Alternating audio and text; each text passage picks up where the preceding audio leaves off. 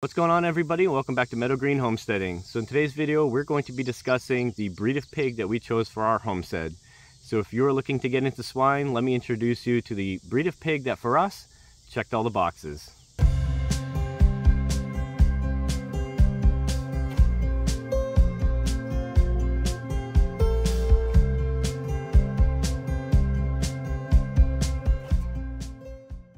Alright, so before we begin the video, there are a few terms that I briefly want to go over real quick because not everybody has heard these terms, so it's just good to familiarize everybody with them. The first term is going to be gilt, and all a gilt is a female pig. So when a female pig is born, she is considered a gilt up until the point where she has her first litter, or what we called farrowed. When a pig is born male, it is considered a boar, as he is uncastrated. If you then castrate that male, he is considered to be a barrow. There are several different reasons why you want to castrate a boar, namely for meat production, but up until that point, he is considered a boar. We have one barrow and one boar on our farm. The barrow for us is going to be for meat production, and then the boar we're keeping for succession breedings. So now that we have all that out of the way, let's talk about the four main considerations that we had when we were selecting a breed of pig to fit our homestead, which is about 20 acres, half of which is wooded and then half of which is pasture. So our four considerations are in no particular order, but we're going to start off with friendliness. And friendliness was something that was very important to us because we like to spend a lot of time on our farm, obviously, and in our barn, in the paddocks, petting our animals. And we wanted a pig that we could go in and interact with without them being scared of us or us being scared of them. If you haven't figured out by now, we chose obviously the Berkshire breed in the end, and Berkshires are just very well known for their docile behavior. They're friendly and playful personalities, and they're just general inquisitiveness and curiosity. For example, at any point in the day, we can come up here, which we come up multiple times a day, and they're out in the mud, they're out running the fence line, they're eating grass, they're playing with each other. They're just an absolute blast to watch.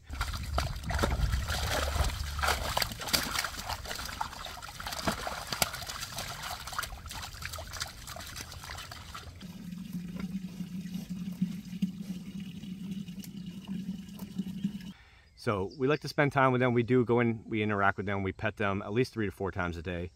A general disclaimer though, if you have large animals on your farm, there's always a chance that you can get hurt. So even though I say that Berkshires are docile, they do get big. Any breed of pig can get big, and they can step on you or push you around.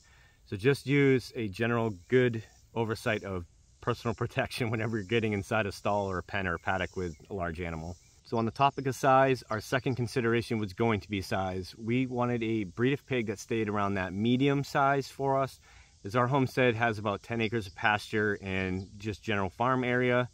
We are going to eventually have livestock and other things on our farm, so we didn't have a lot of room for a large breed of pig.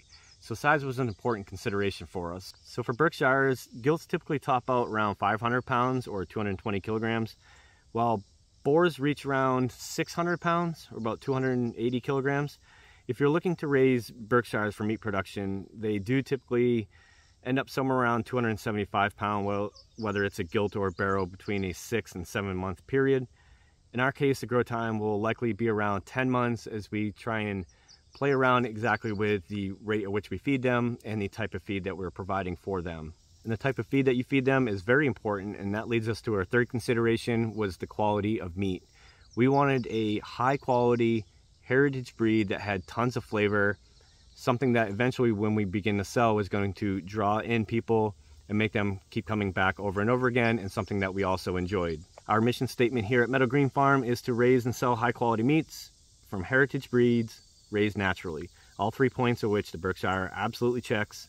Berkshire meat is quickly growing in popularity as people continue to find out what real pork is supposed to taste like, and Berkshire meat is special. It looks different than the pork that many people know because years ago, as taste changed, modern hogs were bred to have very little fat, which is why most pork is more akin to chicken these days, hence the term the other white meat, a phrase that was coined in the 80s and came to dominance. But Berkshire pork is succulent with a distinctive porky flavor. The meat from a Berkshire hog is redder than conventional pork and somewhat sweeter. It is laced with what you would call intramuscular fat, which is very similar to Wagyu beef, which makes it much more tender and juicy. And this is the way that pork is supposed to be. So typically, once people try good pork like from a Berkshire, they have a very hard time going back to the other white meat that they were used to. Our fourth consideration for selecting a breed was going to be history, and this can be something that's a little bit subjective, but it was important to us. We wanted a breed of pig that had a great backstory behind it, and something that just added to the allure of the breed and maybe made it a little bit easier to sell where we are, because where we are, there are a lot of Tamworth, Old Spot, Red Wattles, but there are only a few people that I know that are growing out Berkshires. So we wanted the ability to be able to grow out a Berkshire for meat, but also sell growers, which are piglets sold to other people who want to grow them out, for meat. And I love a backstory, whether it's an old patina truck, an old barn, or in this case, a particular breed of animal. And when we came across the Berkshire breed and started reading about its rich history, sought after cuts of meats, and their ability to thrive on a small scale homestead, we just knew that we had to know more. So let's take a quick spin through the history of the Berkshire and learn a little bit about what makes them so great. As one of the oldest identifiable breeds, the Berkshire hog originated from the county of Berkshire in England. It was said to be discovered by the English statesman Oliver Cromwell's army, from which veterans brought back to the outside world stories of the wonderful hogs of Berks and the feasts that they had. Over the next couple hundred years, humans began to change the Berkshire's genetics, introducing Chinese and Siamese blood into the breed, which gave it that look as we know it now. This introduction reduced the overall size, it shortened the hog, and added the white points to its tail, feet, and snout, as well as gave us that pronounced dish face with a little snub nose. As you can see here in this image of our beautiful gilt Reba, those markings have stayed true all the way to present time. And the bulk of this breeding work was done somewhere in the 1820s and 1830s, around the times that Berkshires were starting to make their way to the United States, being imported at the beginning or somewhere around 1823. In 1875, the first group of Berkshire breeders was established in Springfield, Illinois. They are known as the American Berkshire Association, and they still set the standard for Berkshire genetics today.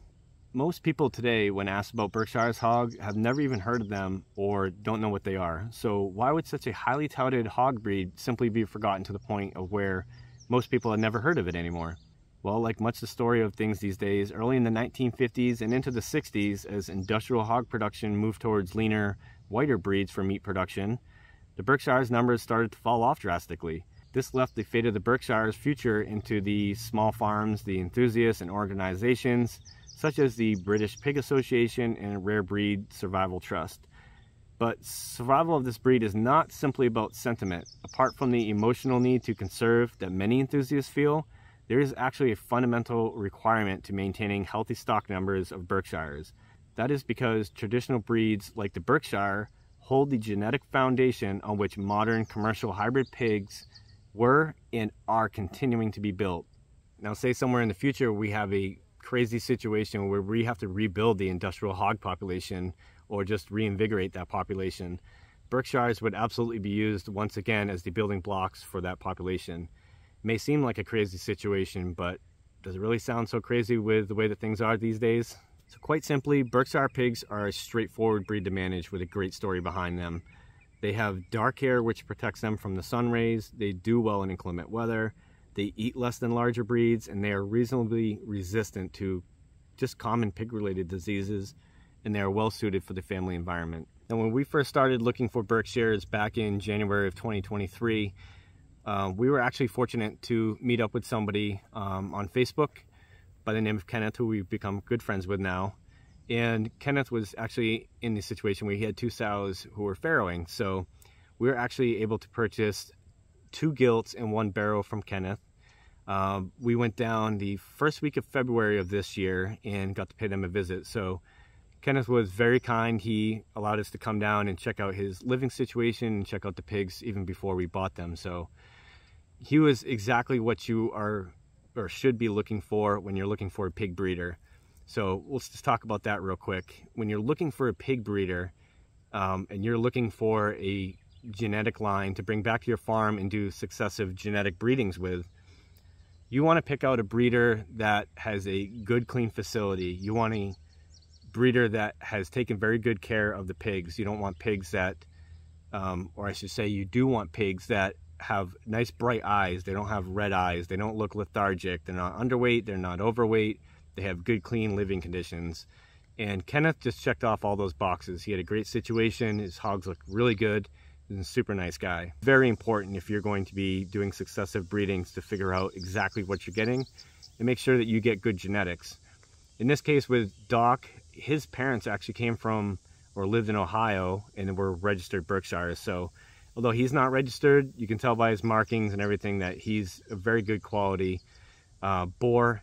And the piglets that we got from Kenneth are the same way. If you're going to look to purchase a pig, you definitely want to find a piglet or piglets that are in with other pigs. It is very difficult to kind of size up and judge a pig on whether or not that pig is healthy if it's not in with other pigs. If it's by itself, it's hard even for a very experienced person to do. So just a word of advice, if you were looking to buy pigs, just make sure it's in with other pigs. It just kind of gives you a better layout of the land and you can assess the situation a little bit better. Well guys, I think that's going to be enough about the history and why we chose the Berkshire pig. The history of the Berkshire is very rich. We could do a whole full-blown video about the history of the Berkshire. I mean, it's very rich history, great stories. There's a lot of stuff that I didn't mention, but we'll save that for another video. If you like this video, hit the like button for us. It helps us out a lot. And if you want to watch our homestead grow, make sure you hit that subscribe button. But until next time, we hope you have a great day.